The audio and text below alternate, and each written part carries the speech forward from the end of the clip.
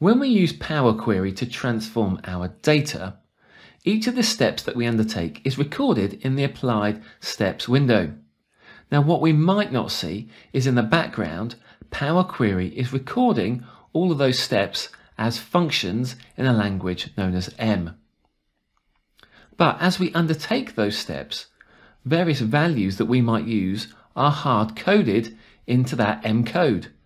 So for example, if we filter for values greater than 50, that number of 50 is hard-coded into the code. But what if we want to change that 50 to an 80 or 100? Does that mean we have to come back into Power Query every time to change that value? Well, that can become very time-consuming and very annoying very quickly. Thankfully, there's a better method that we can use, and this involves using Power Query parameters. So in this video, that's what we're going to look at. How can we make our queries more dynamic and robust by using Power Query parameters? So if you're ready, let's get started. There are multiple ways to create parameters, and I think the most useful method for Excel users is if those parameters are contained in cell values. Then when we refresh our query, it uses those values inside those cells to determine the output of our query. Now technically, these are not official Power Query parameters. Parameters inside Power Query have a special purpose and a specific way of being created, and we'll look at that later in this video. However, for our purposes, cell values operate a lot like parameters. We'll use them a lot like parameters, so let's just call them parameters, shall we? Okay, here's the data that we've got. It's some sales data that contains the date, the customer, the product, who it's sold by, and the value. And this is contained inside an Excel table called Sales Data. The first thing we want to do is to get this data into Excel. So with a cell selected from the table, I'll go to Data and then select from Table/Range. And now the Power Query editor opens up and we can see our data in the screen there. I haven't got any data types applied at the moment, so I'm going to select all of my columns, go to Transform and Detect Data Type. So my date column has come through as a date time. I'm just going to change that to a date. I'll replace that current step. My customer, product and sold by are all text, and then I have a value which is a whole number. In this scenario, this is a quantity sold and we can only have whole numbers, so I'm perfectly happy with that. Right, now let's make some transformations to our data. So with the date column selected, I'm going to go to date, change this to a month and select end of month. I'm then going to filter this so that it only includes values from the 31st of January. And I'll click OK. Now, as you'll see in the formula bar, that date has been hard-coded into our M code. And this is one of the areas that we're going to make dynamic in a few moments' time. Now, actually, for this scenario, I don't need that date column. So I'll select that date column and then I'll right-click and select Remove. The other filter I'm going to apply is on the Sold By column. I want to select only David. And I'll come and click OK. So you'll notice here that we have filtered by everything where the value equals David. And once again, that has been hard-coded into the M code. Let's say I don't need this column either. So I'll select the David column, right-click, and then Remove. Okay, that's enough transformations. I'm going to go to Home, Close and Load 2. And I want this as a table on a new worksheet, and then I'll click OK. Okay, that table has now loaded into Excel, and this table contains only the sales for David in January 2019. But what if we want the values for Sally for March 2019? Well, we don't want to go back into our query and make those changes. So instead, let's create two tables. So up here in G2, I'll type the word date, I'll put the 31st of March 2019. And then down here in cell G5, I'll call it sold by, and let's enter the name Sally. With this selected, I'll press Ctrl T to turn this into a table. I'm going to call this table date. I'll do the same with the other parameter. My table does have headers, so I'll select OK, and this table I'm going to call sold by. Next, we want to load both of these tables into Power Query. So I'll select on the date table, go to data, and then click from table/range.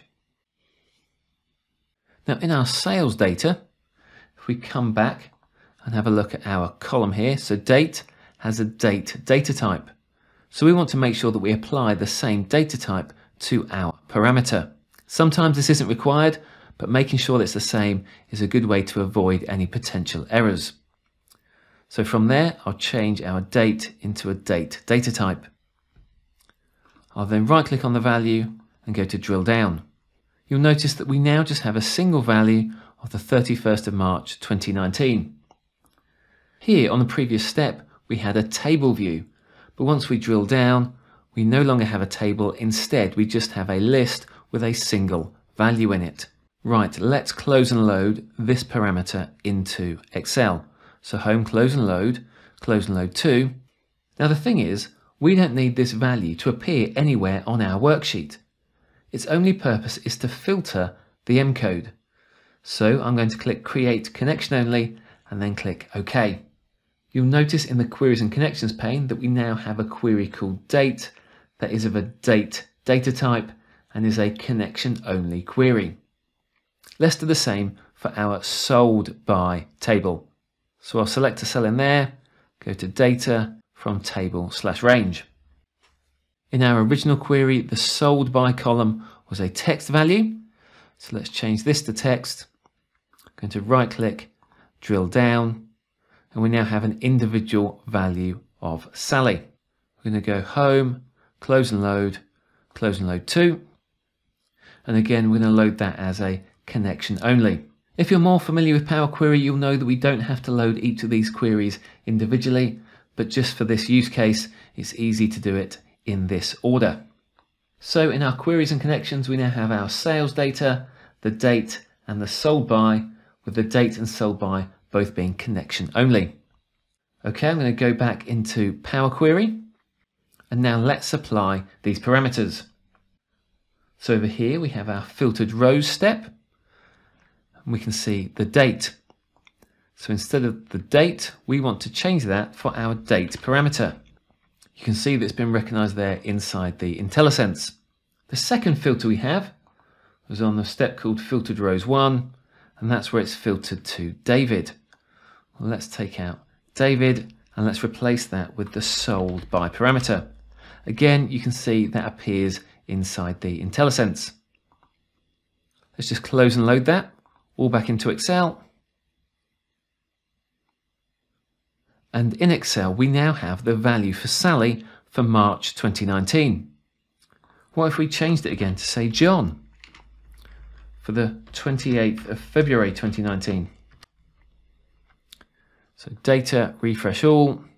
There we go. We now have parameters that we can use to easily filter the data that we have inside Power Query. There you go. How easy was that? All we needed was a few extra queries and then to change those hard-coded values into the names of our queries. Now, as I said earlier, technically, these are not parameters because parameters have a special meaning inside Power Query. So what we've seen so far is kind of unofficial parameters because they are linked to cell values. Now let's head over into Power Query and look at the proper parameter functionality. So we're now back in Power Query, and from the Home ribbon you can see this item called Manage Parameters. So click that button. You can see that we have this dialog box called Manage Parameters. From here we can create parameters. So I'll select New. I'm just going to call this Sold By 2. I can enter a description if I want to. I can also state what kind of data type it is. So let's refer to this as text. I can then have what kinds of values do I want. So I can enter a list of values manually, or if I have a query that already has a list in it, I can use that query. For now, I'm just going to select list of values, And for our sold by column, there were 5 values that we can have. So Sally, John, David, Mark, and Lucy. From that, I can select a default value. I'll select Sally, and I can also select what my current value is. So I'll select Sally in there as well. Then I'll click OK, and that will create the parameter. So now we have this other icon on the left, sold by 2, and you can see that we now have a drop down with those options that we entered in that list. If I click Manage Parameter, it brings us back to this window where we can manage the parameter that we've just created, or we can also create a new parameter. Just click Cancel on that for now. So now if we're working inside Power Query, we can use this sold by 2 parameter instead of a cell parameter. So I'll come to my filtered rows 1, and my new parameter was called sold by 2. That's now been applied. I can see that that has been filtered by my sold by 2 selection. So if I change that back to Sally, and go back to my sales data, that now updates to only include the items that have been sold by Sally. Why would we use this other type of parameter? Well, sometimes they're necessary. For example, if we're creating certain types of custom functions, or if we're using incremental refresh inside Power BI. So parameters created in this way are recognized by Power Query as having special features, whilst parameters created inside cells don't have those special features. Hopefully you'll agree that using parameters in this way is really useful because it helps us to create queries that can be more dynamic. We might use it to filter down to a cost center or a division. We might even use them to change our source files. Now I would say that if we are using that method, we should be aware that we might fall foul of the formula firewall error, which hopefully I'll cover in a future video.